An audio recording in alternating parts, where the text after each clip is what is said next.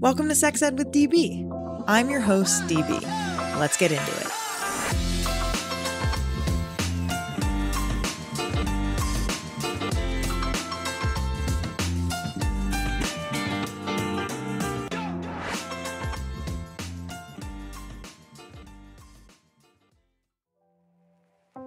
In a world that constantly encourages you to change, it's bold to just be yourself. Sexual expression and satisfaction are different for everybody, so rather than conforming to others, focus on falling in love with who you are.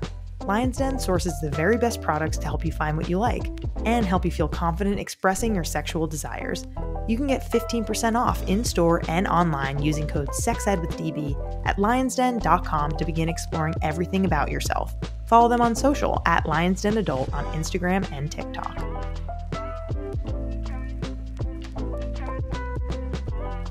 When it comes to anal sex, what comes to mind? If you're a beginner like so many of us out there, maybe you feel scared, unsure, or just plain uneducated. Future Method can help with that. Founded by a doctor and anal sex expert, Future Method develops science-backed products and non-judgmental doctor-led education to maximize pleasure, eliminate injury, and empower the way people choose to play in the bedroom. They even have a blog started by the gay community and now for everyone that puts education at the forefront, on topics both popular and taboo. Use code SEXEDWITHDB for 15% off at futuremethod.com.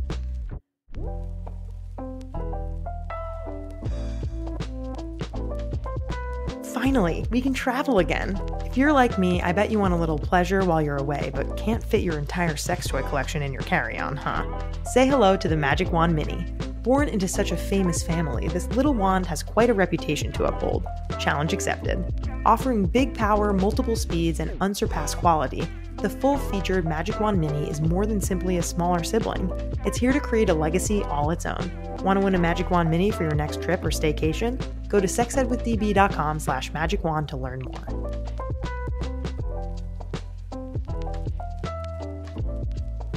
When you're traveling, you don't have access to your amazing sex goodie stash.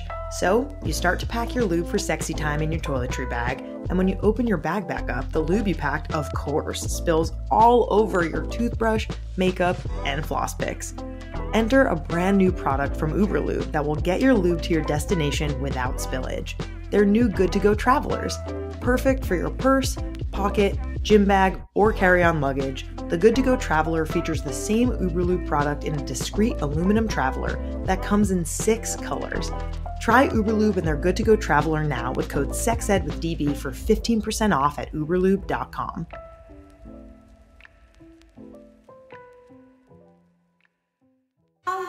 Hey everyone, I'm Dr. Jennifer Lincoln, board-certified OBGYN, and you may know me from social media where I spend a lot of my time educating about everything reproductive health. This podcast is called Let's Talk About Down There, and that's what I'm doing. I am talking about down there with no shame, no stigma, a lot of fun, and a lot of education. And why? Because when we talk about these things, we educate and we empower ourselves. Call in, leave a question, and know that it's okay to have questions about your body, and we're going to answer them.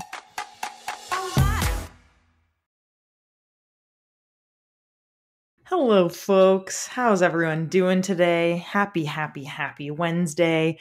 Today we have an amazing guest on. I hope that you love his energy and his pizzazz just as much as I did. His name is Alex Hall, and he is the creator of the Bottoms Digest. And we get all into anal sex and bottoming and talking about what foods to eat or not to eat, potentially, depending on your body before bottoming. And we dispel a couple of really important myths around bottoming. And I think that for me as a sex educator, it was really, really important to hear this from Alex, who is a gay man, who is an amazing chef, and who is someone who's been tinkering with over 60 recipes at this point when it comes to things to eat before bottoming, and just around the idea that everyone should and can be enjoying food even when it comes to having sex and having anal sex. And I just think it was a really illuminating episode. So I hope you really enjoy it. Before we get into that, just want to remind you all about the Curious Sex Ed episodes. And if you want to ask an anonymous sex ed question, check out our link tree. And if you want to support us, check out buymeacoffee.com/CuriousSexEd. And if you like this episode and you can't buy me a coffee, I really, really hope that you'll consider sharing it with a friend. Even right now, you can pause me and you can click the copy link and share it with somebody who you think would also really like this episode, because sharing it helps increase our audience and gets the word out. So I hope you'll consider doing that. Thank you so much for listening, and I hope you enjoyed this amazing episode with Alex Hall. Alex, welcome to the podcast. What's up? Hey, I'm so happy to be here. I love you so much, so I'm so stoked. The feeling is very mutual. We are pretty new but close, tight friends, I would say, already. Yes. There are people that you meet from the internet, and sometimes you're just kind of like, I want to be friends with this person. They seem very fun and cool and hip and nice, and I want to know you.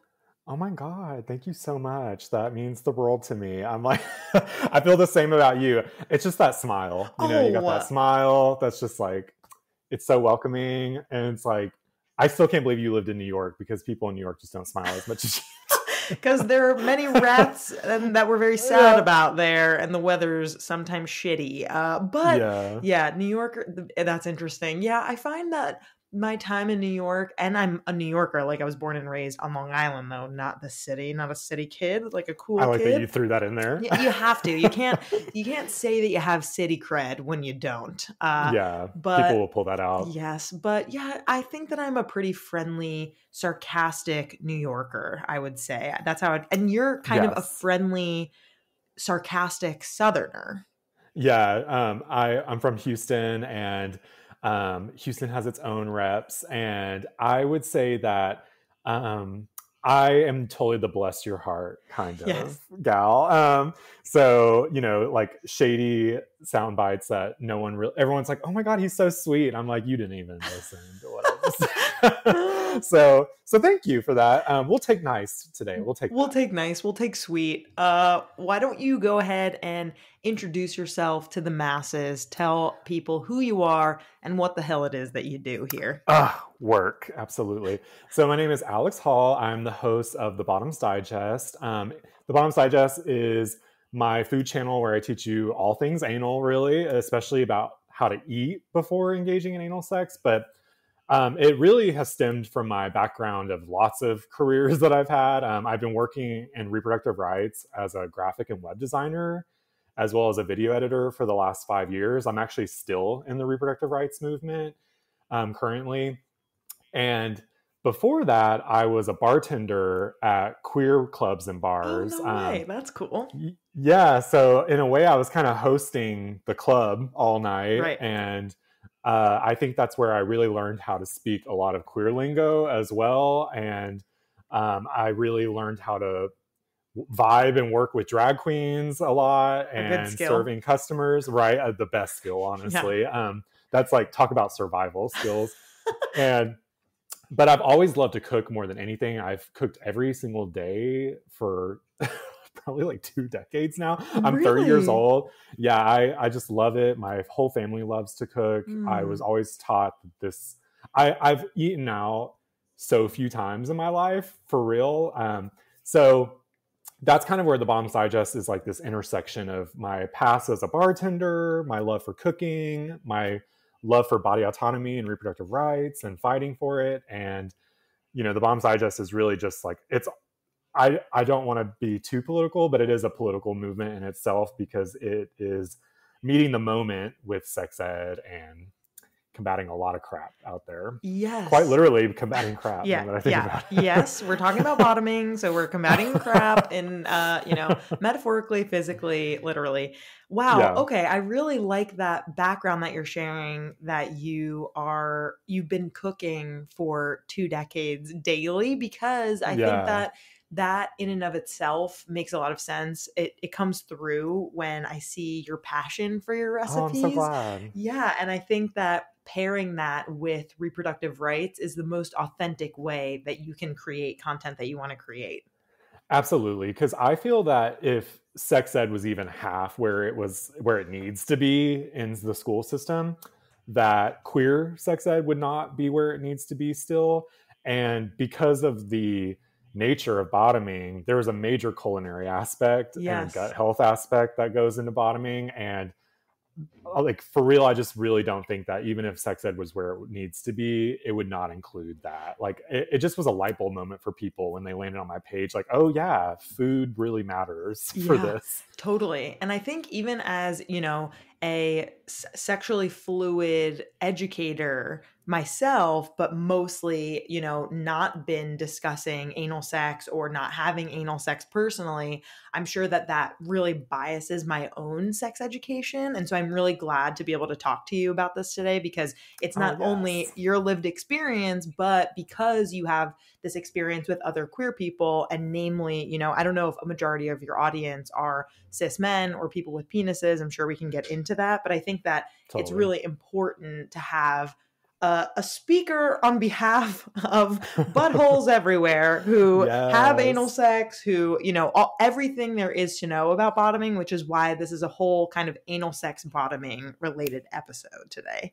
Work. That's what I'm here You're for, in. girl. And for that reason, you're in. Yes. So let's start from the beginning, from what is bottoming, right? Like we want to know from you, what does that word mean? Tell us the queer lingo that you're referring to. Let's make it accessible to all. Yeah, totally. So bottoming, funny enough, bottoming can be a verb or a noun. There are people that totally like identify as a bottom. I try to use it as both. I'm trying to move, funny enough, away from using it as a noun so much because that puts people in boxes. But in the verb sense, and the most literal verb sense, it just refers to being on the receiving end of anal sex, aka the person being penetrated. So this really doesn't have anything to do with masculinity, femininity, who's who in the relationship, nothing like that. It's just simply a matter of sexual desire and preference. Right. So It's like, do you that's got a butthole? You can bottom. yeah, seriously. There's a lot of them. FYI, there's a lot of buttholes on this planet. So that's just the most literal sense of bottoming. But in the noun sense, like there are people that definitely like, I am a bottom. This is my 100% sexual preference. This is all I want. But there's lots of people that just want to bottom that don't identify as being a bottom. Yeah, totally. And when you first started the Bottoms Digest, you as a queer person, were you kind of coming from this idea of there's not really content like this out there and therefore I need to make it? Or what was kind of like the beginnings of the Bottoms Digest? Yeah, so a couple things really. Like I said, I've been cooking for 2 decades. So I lost my virginity. I was very blessed to grow up as an openly gay person, and I lost my virginity when I was 16 to a man. So I guess to a teenager. Sure. Not, I don't know. To a I'm not teen trying to be boy. like, yeah. I'm like, wait. But I lost my virginity when I was 16. And I think that I was lucky back then because I probably cooked for myself that day. I probably didn't go to Taco Bell or something. I probably just made myself lunch or dinner, or I don't really remember what time of the day I lost my virginity, but I think that plays a major aspect. But I think my biggest inspirations for starting the channel was, number one, I am my customer. I personally prefer to bottom in the bedroom. I am a verse bottom, but bottoming is what I go for the most. It's just what I like. And I love to cook, I like to eat, and I like to get fucked. So guess what? I'm not really willing to give up any of those. And I never have, and I never will. And like, I didn't even find out about douching until I was 22. I'd been having anal sex for 6 full years at that point, Wow. having never really douched. So the second biggest inspiration was when I actually, funny enough, lived in New York City. When I lived in New York, my husband and I had to reevaluate our budget for obvious reasons. And meat in the city, we lived in Manhattan, and meat in the city was so expensive. I could not believe it. So we didn't cut it out of our diets completely, but we did cut meat out of our diet about half of the week. And we went more plant-based. And I was immediately seeing the results in both the bathroom and the bedroom, having a more plant-based diet. So I was more regular. I was getting way more natural fiber. I wasn't having to take fiber supplements as often. Fiber supplements still fill in the gap, which is great, but it's better to get it from natural fiber when possible. But that was making prep a snatch. And with just a little bit of ingenuity, oh God, I can never say that word. I'm from the South, y'all. Don't give me, you have to remind. I also am like, I usually wear Invisalign, so my tongue slips up. But with a little bit of ingenuity, You got it. I didn't feel like I was really sacrificing. I was trying to make these dishes taste as close as possible to the original. So when I was making like my vegan cheese sauce, I wanted something that replicated like Trailer Park Velveeta cheese, like Sure. that I grew up on. So that was kind of the goal there, was to make these things taste as close as possible to the original and not like vegan options. So that was kind of when I was like, wow, this could really help a lot more people. It's never really about giving up stuff. It's not really about like, oh, go vegan, go. It's really just about getting more plant diversity into your lifestyle and getting more plant diversity into your day to day so that you have an overall happier gut and overall happier time bottoming and preparing to bottom and stuff like that. Absolutely. And I think like a couple things that I want to say off the back of that. One, I really like that you use humor to really disarm people. Like you start your videos with like, hey, you starving sluts, are you trying to eat the best mac and cheese of your goddamn life? Like who doesn't want to see that video? It's very funny. Your video editing skills and the way that you shoot it's phenomenal. So just like hats off to you for that. But I really like this idea of, hey, like we don't want you to be giving anything up. I think there is this whole idea of, oh, you need to not eat at all, or just, oh, like I'm just eating ice cubes. Tired. Like I've seen videos of you saying that. So tired. And I think that whole idea does feed into, no pun intended, the horribleness of diet culture in general, right? There's this idea of like, you have to starve yourself. Don't eat anything if you're going to get intimate with somebody else. And it's just not healthy to think of it like that. And it doesn't taste good to do that. So I love that about your stuff. Thank you so much. That again comes back from my intersection of my previous careers in politics, in reproductive rights, and in bartending. When I was a bartender, my tips would double the sassier I was all night. I'd be like, here's your goddamn drink, asshole. And they would tip me $20. That's really funny. But if I was like, here's your drink, it'd be $5 or something. Sure. So especially with the drag queens, the shadier I was with the drag queens, the more they would love me, funny enough. So when I was doing this content for the Bottoms Digest, that was super important for me to make it humorous, because what I've noticed in reproductive rights was that, yes, we're all pissed. We are all mad about the state of things, but how are you making people digest these things, pun intended, in a more light manner?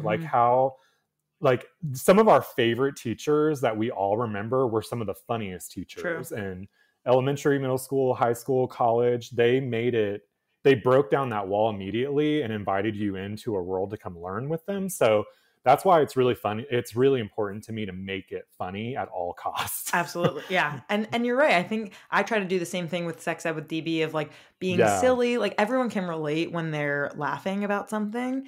And especially when we're talking about anal sex, which can be a topic that people might be really shy about. I know especially straight people, like straight women, maybe that's not their domain as much. So it's really important to kind of break down these barriers, like you said, and make it accessible to as many people as possible. Yeah, I mean, at the end of the day, sex is kind of silly. Like, it's kind of it's weird. Like, it can be intimate and whatnot, sure, but it's also really silly and dumb sometimes too. Like, you're taking this dumb organ and putting it in this other organ, slapping it together, slapping it, and like, I always tell people, like some of my friends that ask me about questions about bottoming and stuff, just as friends outside of the channel and stuff, I'm always like, I can't believe we're not laughing more in the bedroom half the time, because it's just like, switching positions half the time can be the most awkward, funny thing. Totally. So it's, just making it funny makes it relatable too. It just brings it full circle. It really does. You're right. I wonder if you can talk to me a little bit about some myths, maybe like a top one or top three that you can maybe dispel for folks when it comes to specifically talking about bottoming and food.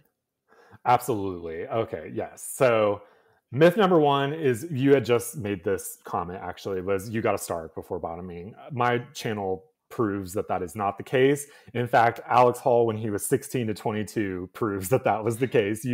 I had never starved. I didn't even know that was a joke until my early 20s. I'm 30 years old right now.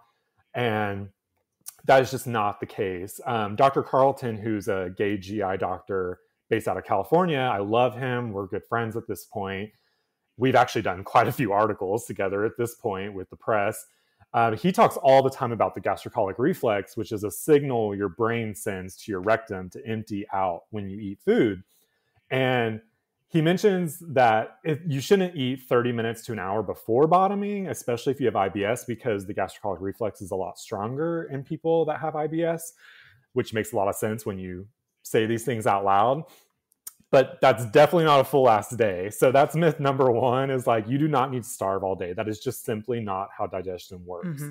What you're eating right now can take a full day to reach the end of its course into the toilet. So there's no reason to starve all day. That's why my channel focuses fully on foods that make you feel uncomfortable, because gas and bloating can hit you really quick. Yes. If your body does not agree with something, you will know pretty quickly. So that's myth number one. I think myth number two is that certain foods are off limits. And I'm actually reading a book by Tim Spector right now called Food for Life. I love him. He's an epidemiologist, which, for people that don't know what that is, epidemiologists investigate patterns and causes of disease and injury in large populations. And Tim Spector, he specifically specializes in diet for large populations. And he's in the United Kingdom. He's British. But what I always like to say is there's 8 billion of us on this planet. That means there's 8 billion goddamn different guts and butts on this planet. True. And Tim Spector, he really talks about the complexity of food and how each one of our guts is truly unique to us. So I've kind of pivoted with the Bottoms Digest in the last year, where like I remind people that these are recipes. Everyone knows that recipes are guidelines. You can change a recipe to however you want. There's a reason recipes say salt to taste. Like some of us like salty food, some of us don't like salty food. And with that being said, some of us react differently to foods. In fact, all of us react very differently to every single food. So take my stroganoff, for example, my stroganoff recipe on the Bottoms Digest. If you are sensitive to mushrooms, leave them out. Sometimes it's that simple to just hone in on an ingredient that you see in a recipe and be like, oh yeah, my body does not like that thing. The amount of times I'll get a comment and be like, oh, I saw this recipe you made and there's onions in it. I can't do onions. And I'm like, okay, girl, don't do onions. Just don't. You're the one that said it. Don't do it. Yeah. I'm like, leave it out then. And people are like, well, oh my God, but I'll miss the flavor. I'm like, okay, well, you can only lead a horse to water, babe. But Tim Spector, he's great. He reminds you that there's a lot of nuance in ingredients and foods. And with what you just said about diet culture, we don't know anything about diet and food. And that's what I really like about Tim Spector, is he is a scientist reminding us that we just recently found out about all the chemicals that are in food, like the natural chemicals. So we're still learning about these things. So it's a big reminder, a big important thing to remember, that recipes are guidelines and you need to adapt them to what works for your body. So that was a long myth number two. Yeah, it's good. My favorite about, I think, this last one, myth number three, is it's specifically about bottoming rather than food. And that it's about, I actually just posted a video today on my social medias about this. It's that when an accident happens in the bedroom, you're supposed to be embarrassed about it. You're like, it's supposed to be this like big thing that everything needs to stop. And like, you're supposed to feel all this shame and all that. But that is absolutely wrong. Accidents will happen. You are literally fucking an ass. Like I cannot say it any differently than that. You are fucking a butt. So what my godmother always tells me, she is an East Texas lesbian. She loves my channel. She is so proud of it. She always tells me, when I tell her this specifically about the messes in the bedroom and whatnot, she always says, don't get in the pool if you're afraid to get wet. Totally. And, that's it. Yeah. And I say it all the time on my channel now. Our society and media especially never highlights this reality. Like Brokeback Mountain, that movie, surely they had an accident. In there for sure.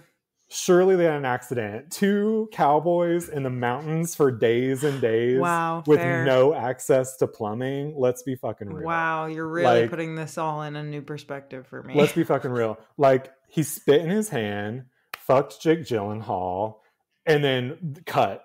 Like, right. That we never, ever see the next part. So that really, I don't even say accidents can happen. They will happen. Every single person will have 1,000. I was like, one accident, that's not enough. You'll have plenty. And the only real answer of fixing this is learning how to be more supportive and communicative in those moments. So that's a good one. Those are some of the big myths. Yeah. Yeah. I did see your video on this and I really thought it was really funny. You said L-O-fucking-L if you think that's like the worst thing that can happen to you. Yeah. For anyone that's listening, there was just this guy that posted on TikTok that was like the most embarrassing thing that'll ever happen to a bottom. And it was an accident in the bedroom. And I was like, bitch, there are way more embarrassing. Have you even tried to apply for a home loan in 2023?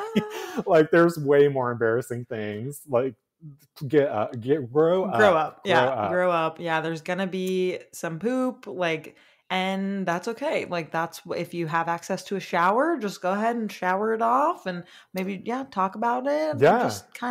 Just know that it might happen. Seriously, talk about it. Talking about it is so important. Like, when whoever's topping, and again, I'm not trying to use that language of the top. Right. Whoever's topping, when they pull out and they see a little poo-poo or a little mess or whatever, they can talk to whoever's bottom and be like, hey, are you feeling okay? Right. Are you feeling comfortable? Is everything because that can also be very painful for whoever's bottoming. So it's important to communicate in those moments, be like, how are you feeling right now?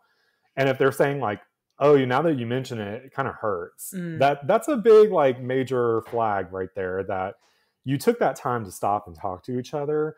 But pulling out and seeing a little poop on a condom or your dick if you're going bareback or anything, and then freaking out about it is unreal. Yes. Unreal. Totally. In fact, go ahead. In fact, you should kick that person out of your goddamn house. Get the fuck out of here. If you don't like my poop, then get now.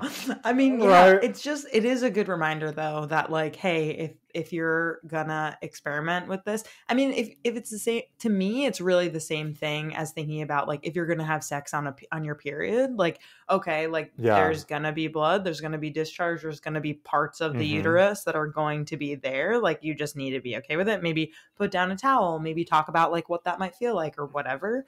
But things. Put down a red towel if you're a really good planner. That's genius. Really, if you have enough shades of red towels, depending on where you are in your cycle, can look very different reds. But good point of, like, if it hurts, then maybe stop, maybe check in, but know that these liquids and solids potentially are normal, and that you should get used to it. Yeah, like when you take a jar of water and you try to jam something in it and all the water overfills, that's happening to your body. Right, totally. So that's why it hurts. You're having an overflow, it's pressurized, it hurts. Right. So it's good to check in. Yeah, and good reminder, like, use a lot of lube, like, make sure you got tons and more than you think you need. For real. I'm like, you could never have enough. Right. When people ask me, like, endless. Well, how much is too much? I'm like, endless. Right. There is no too much, especially with anal sex where you do not get wet. Yeah. There is no such thing as too much. Yeah. In fact, the funny sounds you hear from too much lube, that's a good sign. Right. That means you've used plenty now. Yes, exactly. The squeaking, the, like, mini fart sounds, those are perfect. That means you are finally using enough. Want to win your very own Magic Wand Mini? If so, keep on listening. Ooh, it's kind of fun to have your attention. Okay, but let's get into it. Magic Wand, aka the best-selling wand vibrator of all time, has partnered with Sex Ed with DB to give some magic wands away to some lucky winners. How can you participate and enter to win? We want to hear your best magic wand story. Maybe something funny or silly comes to mind? Maybe the magic wand unlocked a world of pleasure for you like it did for me. Whatever it is, we want to hear your story. Go to sexedwithdb.com/magicwand to learn more and see how you could win your very own Magic Wand Mini.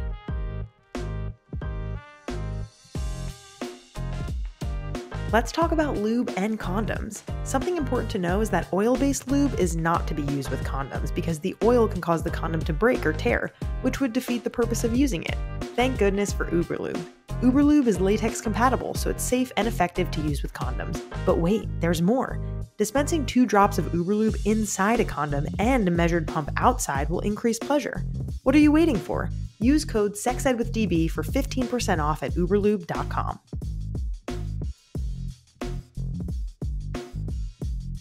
I'm sure you've heard the phrase bottoming before, but do you really know what it entails? Pun intended. When it comes to anal sex, there's typically a top and a bottom, and any combination of the two. The top is defined as the insertive partner, and the bottom is defined as the receptive partner. If you're interested in anal play or bottoming, the 3 major muscles in our butt need to be relaxed for complete and successful entry. After you've started to experiment with the tip of a finger or a butt plug with lots and lots of lube, you may want to slowly graduate to a pre-bottoming anal training routine to ensure the best experience. Enter the Glass Anal Dilator set with 3 gradual dilators, small, medium, and large plugs from Future Method. And an important fun fact, an anal surgeon designed these glass dilators so you know that he's got your back and your bottom.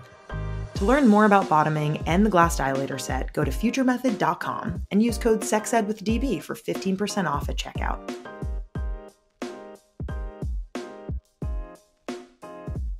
Let me tell you about one of my favorite pleasure product retailers out there, Lion's Den.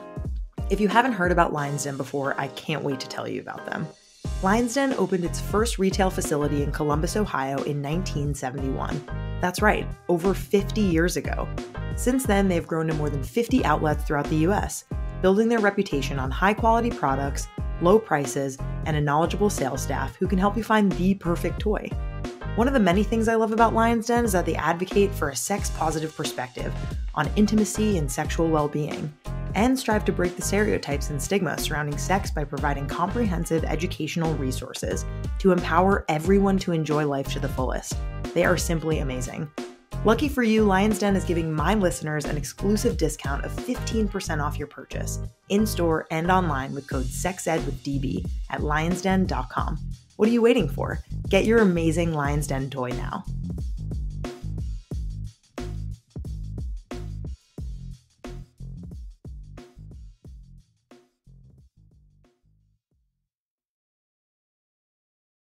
Transitioning from poop to food, as you do, every day. I'd love for you to talk to me about some of your favorite recipes that you created, and so hard. I also want to talk about maybe the process, because I know that we've talked separately about this, and your process for testing these recipes is really, really amazing. So I'd love for you to shout that out. Yeah, for sure. So when people ask me what's my favorite recipe, it's so hard. I have like over 60 recipes currently now, Wow. which is crazy to me. We've been doing the Bombs Digest for 2 years now. My husband and I, we're business partners with the venture. So I think it would have to be my very first recipe, which was my Alfredo. I actually chose that recipe intentionally. And now I have like a media breadcrumb trail of this recipe being on. So like everyone could be like, okay, Alex has chosen this recipe every time, but it really is my favorite. So it's my Alfredo recipe. The Italians roll in their graves every time I bring this up because Alfredo is not a real Italian recipe, Right. but I never said it was. Yeah. I grew up in Houston, Texas. So Alfredo is actually the first recipe I learned how to cook for my mom, the real Alfredo, the very dairy heavy recipe. And for a very long time, I could not make it right. It curdled all the time. It just took me a very long time to learn how to make it right as a child. Because I said I've been cooking for a long time. And when I finally got it right, I just remember that moment as a kid so well, that I remember finally nailing the timing of it all and getting it well done.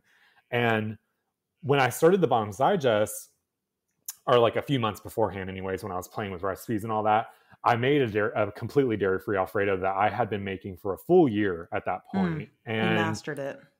And yeah, like it was just, I'm lactose intolerant. I already eat half of the recipes you see on my channel on a normal day. And the Alfredo I had been eating for a full year before the Bombs Digest came out. And I made it for my mom, and she was just eating it, and she was like, I didn't tell her anything was different. And she was like, oh my God, this is the best you've made it. And I was like, girl, it's cauliflower. Oh, I was like, you tricked, bitch. Yeah. And so which she was like, you're an asshole. And I was like, no, I'm not. Your asshole is going to love me for the rest of the week because this is completely dairy-free and amazing. So when I posted that, it blew up immediately. I was really gagged because I was excited to start the Bombs Digest, but I didn't realize how big it was going to pop off right off the bat. Yeah. But I also love that recipe because it opened my eyes to people with IBS. I had not really ever taken into account that community when doing this work. And a lot of people were telling me that they couldn't eat cauliflower because of their IBS. So that created a whole new avenue for the Bombs Digest where like not every recipe can be IBS friendly, but it made me more aware that, wow, our recipes can quite literally be bottom friendly now. We can make recipes for people that aren't even engaging in anal sex. They just want to not have to run to the bathroom after 20 minutes of eating something, or want dairy-free recipes or low FODMAP recipes, which low FODMAP, I won't go into that acronym. It's huge, but those are the foods that people with IBS eat. It's a type of sugar that in foods that are hard to digest for people with IBS. So cruciferous vegetables like cauliflower have those sugars. So that's why I really like that recipe, because it was an eye-opener for a whole new lane of dishes and recipes we could create for our community, but also it has a lot of heartstrings for me as one of the recipes I grew up cooking. But as far as testing goes, all of our recipes first get tested on me because I have a very sensitive stomach. I'm lactose intolerant as fuck. I have to, if it will pass through me, like pass through me in a test wise, not pass through my body, then we're good. I will push it along to my test group. So for context, the first year the Bombs Digest was in Texas. And when I was in Texas, I had a strong community of queer people. It was a mix of women, trans people, and just general queer gay men, stuff like that were in my test group. And so I would test a recipe on me, and then I would push it off to them to test for phase 2. And if it passed 9 out of 10 of them, there were 10 people in the test group. 9 out of 10, that's high. Yeah, it is high. I wanted it to be high on purpose because this information is not accessible to people currently. And I'm not rich, so I wish I could be 100 people, but that's just unfortunately not 10 happening is good. right now. I think personally, like hearing that, I think 10 is really high to me. Thank you. And I wanted trans people to be in my test group for obvious reasons, because I want to make content for trans people as well. But trans people are usually on hormones and they're on medications and whatnot. So I wanted to make sure that these recipes were still working with their medications. But also I had women in my test group because I had lesbian women that love to peg each other and stuff like that. So I wanted a diverse test group because that's really what my channel was made for, was for all people that want a bottom. So if it passed 9 out of 10 of them, then I would publish it on my channel. We moved the Bottoms Digest to Chicago last April. We're hitting a year here now. And the test group has been a little lighter here because we're playing with new ways to test our recipes. And I'm potentially going to start sending my written recipes to people all over and have them not only test the recipe itself, but testing the complexity of it. So was it too hard to make? Because if that was a problem, then we can nix it right away. So that's kind of where we're moving and testing. Right now, I have a very small test group. I'm potentially about to grow it again because I have a lot of great followers here in Chicago, and I would love to just start working with them as being a part of our test group. But I would also love to potentially start testing, just sending the recipe to people in other states and other countries and all that. Yeah. and ask them to make it and test it on themselves. Ooh, other countries is interesting too, because if they don't have access to the same exact type of ingredients, like 100%. what can they replace it with? 100%. Like, for instance, my Italian followers, I have quite a few Italian followers, funny enough, and a lot of them don't have any problems with dairy. Italian dairy is way higher quality. They grew up eating it very consistently, a very high quality product.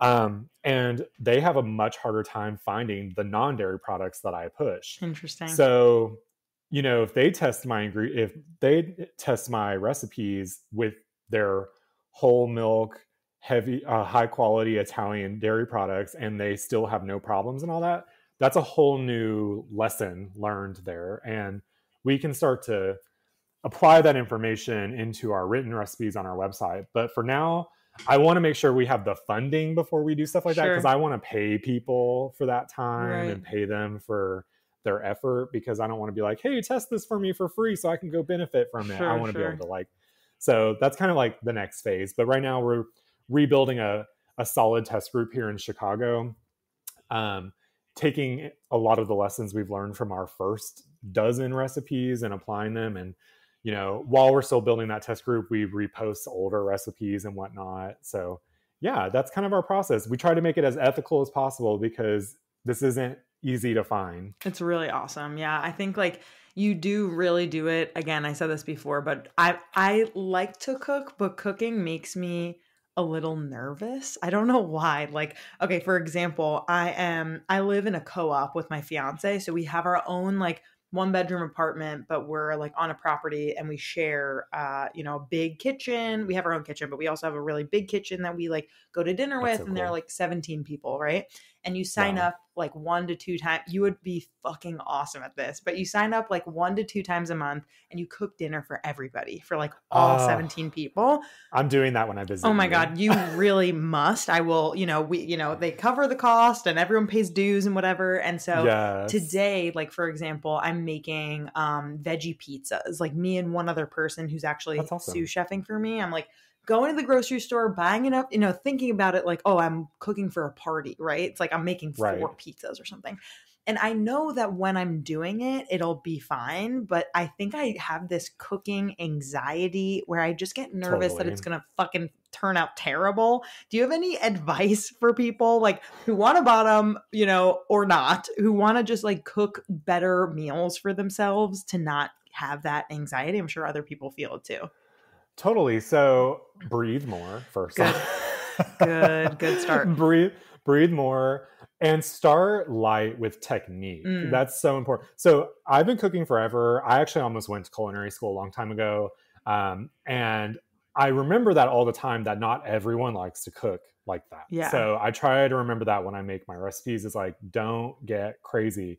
I'm sure you saw this on my page the other day. I called out a lot of the cooking bros that are just like doing the most. Oh yeah. I saw this guy like making scrambled eggs. He like parboiled the eggs, blended the eggs with cream, put that in a whipper, like a whip canister, whipped it out. Like I was just like, dude, crack it in the pan and put the fucking fork in it. Like, fuck you. Like the French are rolling in their graves now too. Like, no. So start light. Like for me, making a chicken salad, like a grilled chicken breast on salad, you learn so many things with that alone. How to cook your chicken breast right. Did you season it ahead of time? How to make a simple salad dressing. How to cut the things that you're putting in your salad, like cucumber and tomatoes and bell pepper, like dicing techniques. Right. And then you start to realize like, oh, wow, all that anxiety was because of the lack of technique knowledge. Totally. Like for the pizzas, how am I rolling out this dough? Holy shit. And it's like, no, girl, go buy store-bought. That's what I'm going to do for sure. Exactly. So like when you start to like realize what the pieces are that are giving you anxiety, you can find shortcuts instead. Like, I think that's why like people love Ina Garten, but Ina Garten doesn't make things very accessible. She's always like, use good olive oil. And it's like, girl, what is good olive oil then? Right. Can you define that? Right. Can you give us a definition? So yeah, the anxiety is just like, take a deep breath, start with chill Simple. recipes. Yeah, that's Yeah, good. like I think a lot of people are like, "Oh, I'm gonna make a souffle," and I'm like, "Okay, you literally picked the most complex thing right off the bat." Right. I don't know what to tell you. Like a galette is an easy dessert. You buy store bought puff pastry Mm, dough, you roll it out, you crimp the edges up, and you dump fruit in it, great. and you bake it. Great. Like start simple, and if there are a million steps, that means it's hard. Totally.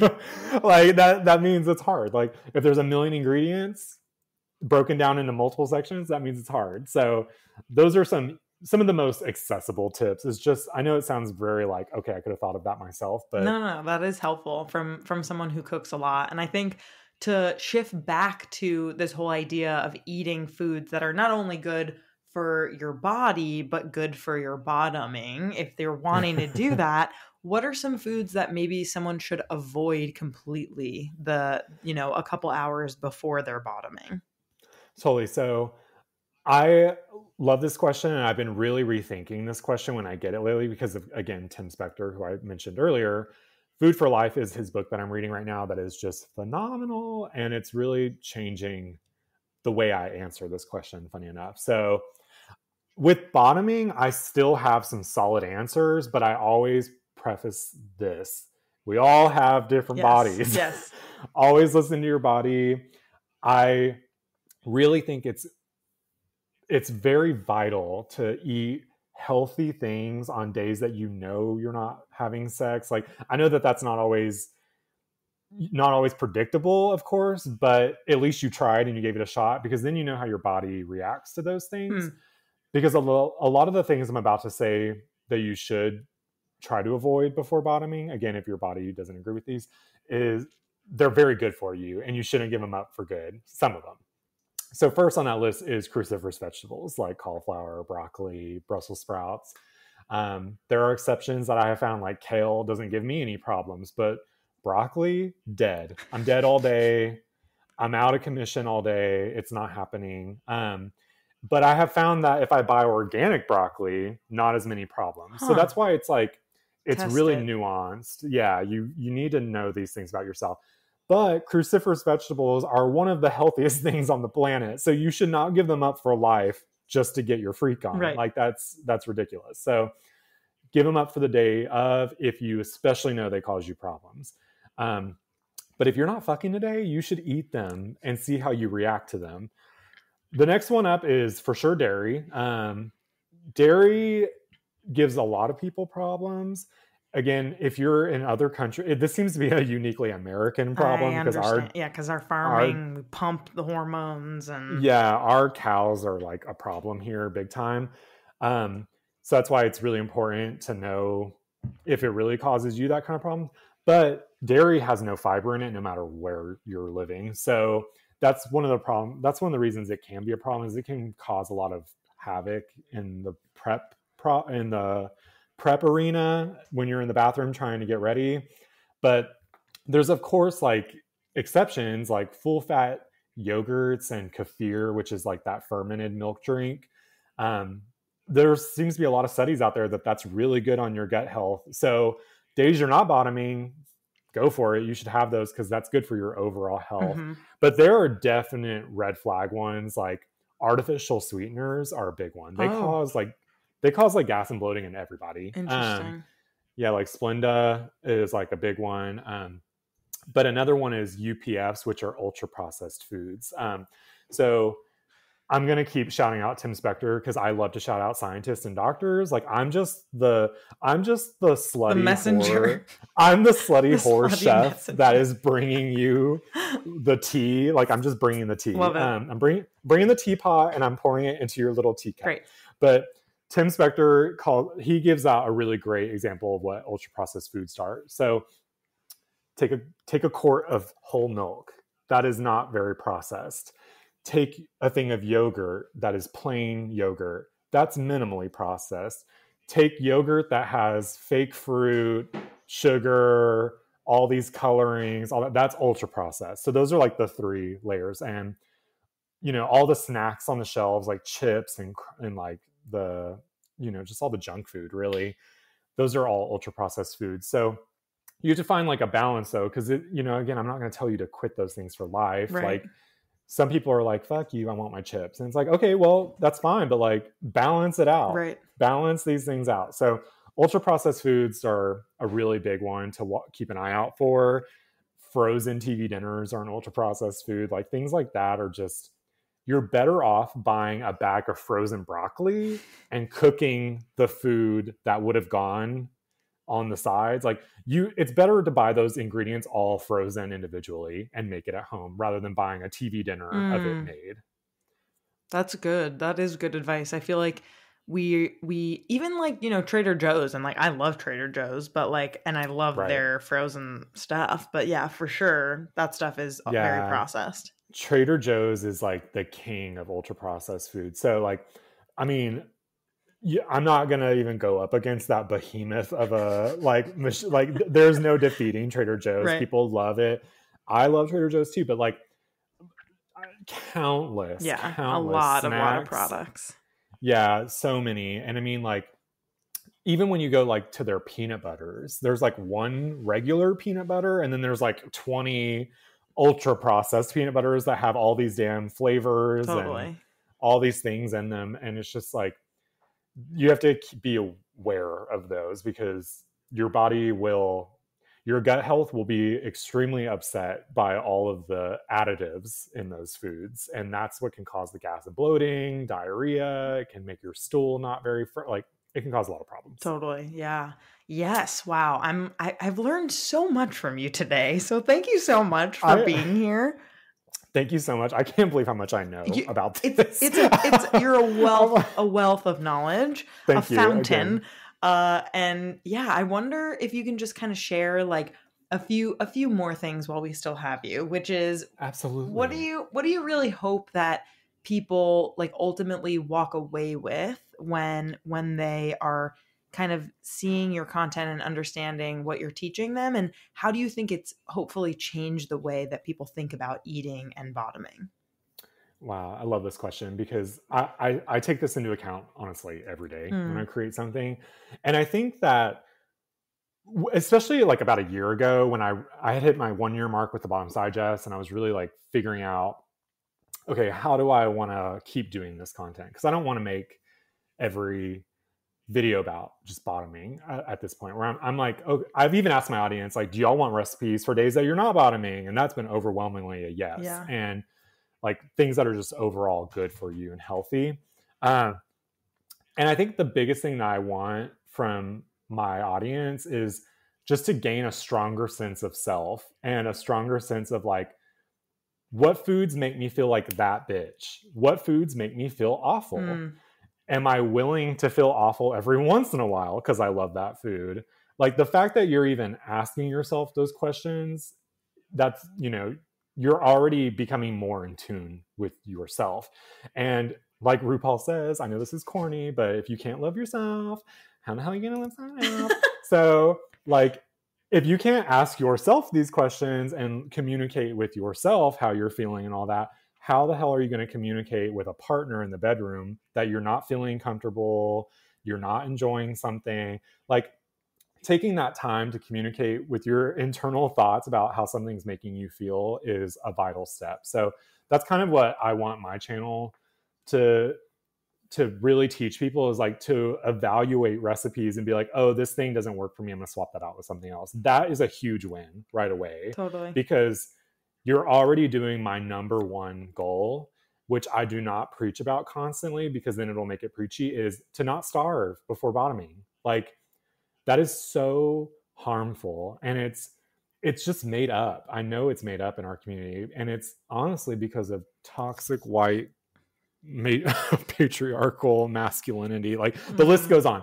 It's all because of that bullshit. And I just want to combat that so much. The fact that you can enjoy food and sex.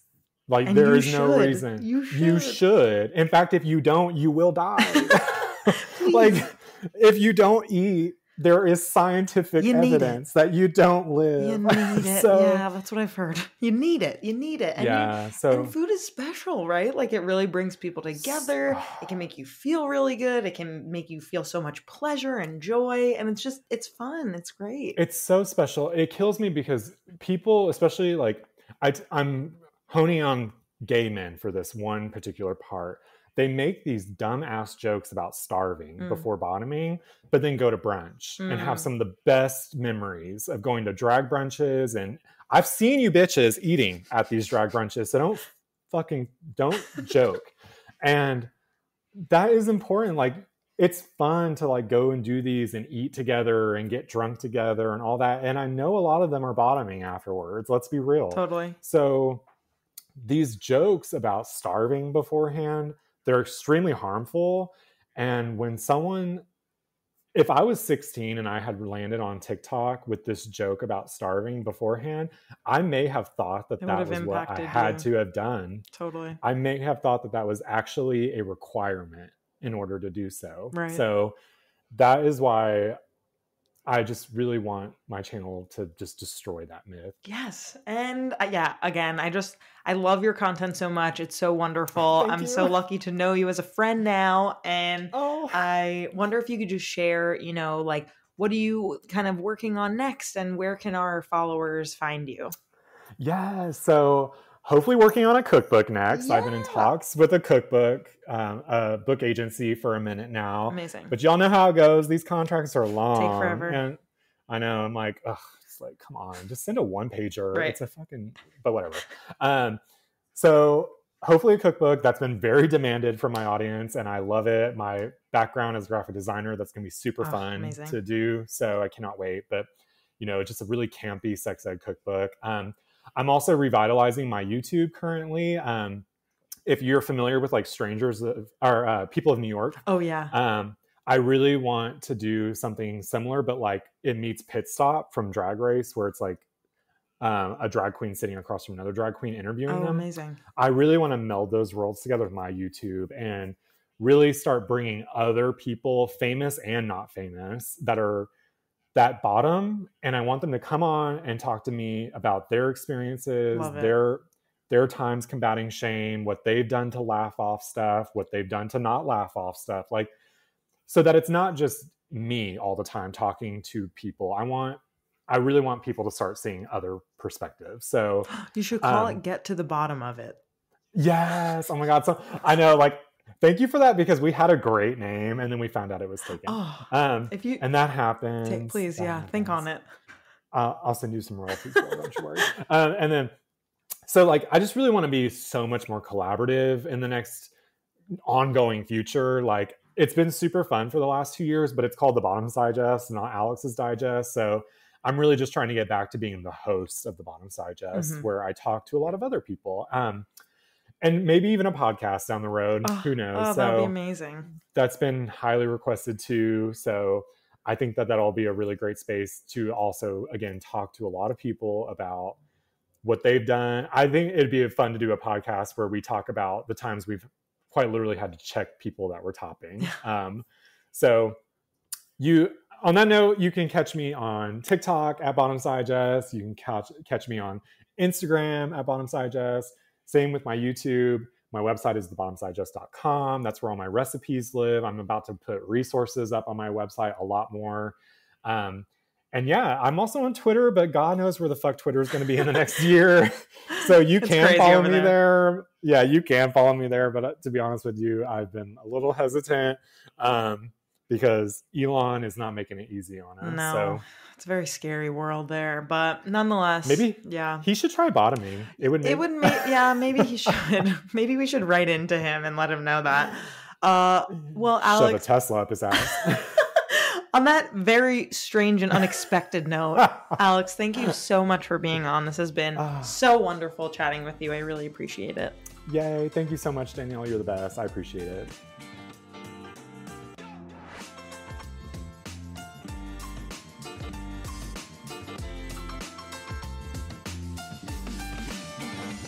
Our creator, host, and executive producer is me, Danielle Bezalo. Our producer and communications lead is Catherine Cohen. Our associate producer and communications coordinator is Sadie Leegee. Our marketing coordinator is Kate Fiala. Our music theme is by Hook Sounds. Thanks so much to our featured guests, partners, and listeners. Want to partner with us? Email us at sexedwithdb@gmail.com. For more sex ed content, follow us on Instagram @sexedwithdbpodcast and on TikTok @sexedwithdb. For exclusive content and to submit an anonymous sex ed question, check out my new podcast on Fridays, Curious Sex Ed, hosted with Mariah Caudillo of Sex Ed Files. Go to buymeacoffee.com/CuriousSexEd to learn more. See you next time.